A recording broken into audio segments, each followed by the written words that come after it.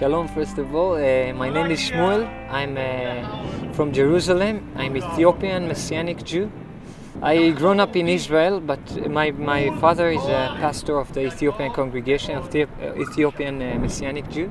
During the years, I grown up in a believer's house, but at the age of 18, I just quit the faith, and I asked my parents, how come I am Jew? How come I'm also Ethiopian? And now you say we are believers in Yeshua? It's complicated. How is it works? I will find him, the God that I'm looking for, and I will go for him. And when I will find him, I'll come and tell you about him. When I finished the army, I started to smoke hash, marijuana, alcohol, and parties, girls, all the things, a rebellious life against God. During this time, I was looking for God, for love, for true love. I didn't really find it at that moment. And especially in Israel, everybody say God of Israel, but I didn't see it at that time, saw it at that time. Then I decided to travel out of the nation. Most of our people go to other nations to search for love. And this is what I did, and I went from Thailand to United States, and then I came back to Israel trying to find myself here back. But then I saw that I tried many things, and everything was just locked, closed doors, if it's college or things like this. And then I said, okay, I had enough from Israel, and I didn't find it here. I'll go to the US, and this is my last dream. So I'll go to fulfill my dream in the United States. And when I went there, I was working in the clothing store, and I saw there everybody's more busy with money, and it was not me. And there I was more involved in drugs. When I arrived to Israel, I was empty. I said, okay, my last dream in America gone. And then I was just looking up, from heaven. God will answer. God, if you are a true God, if you are true God, just come now, or I'm gonna finish with my life. Because I was with drugs, I couldn't live life. All people was looking in my eyes was looking like liars. I saw the lie upon the faces of people, and I cried, God, I want to see if you are alive. If you are here, do something, or I'm gonna suicide, die. And then at that night, Yeshua himself appeared, and it was a burning light, image burning light, and came to me in my dream and said, and hold my hand and said, I am the life, the truth, and the way.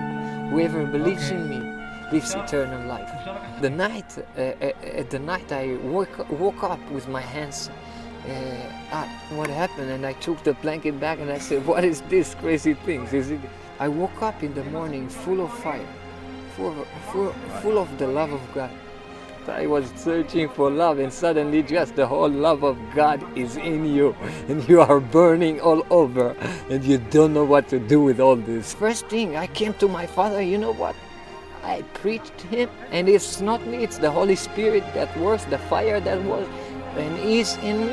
How come you know the truth and you do not preach it to the neighbors? How come you know the truth and you do not tell it to your brothers? How come? And I start to preach it he was, what happened to my son, just suddenly everything changed. And I asked my mother, I remember, look, this is burning all over.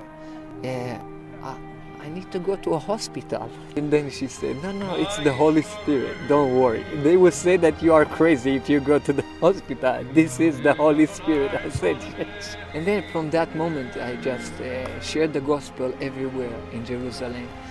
Everywhere that I go, all over, just share the love of God, the same love that He loved me. And it doesn't matter, first for the Jew, then to the Gentile, but it doesn't matter. And just share it to everybody. I was in a friend's house, sister's house. Just the Holy Spirit told me, go out, go home. So I said, okay, I obey. So I went out, and then I got to the bus station. At the bus station there was someone, old man, And he asked me, would you, he was carrying bags. He asked me, would you like to help me? And I just carried the bags and went with him home. During our walking on the steps, I start to share with him. I asked him how old is he? He said he's 84. Do you know that God wants you to live more than this? And he was like, thank you, bless you, bless you. Start to bless me. Say, you know, God so loves you. He wants to give you eternal life. And then we got home. When we got home, he said, come home and drink some water. So I joined him and we start to talk with him.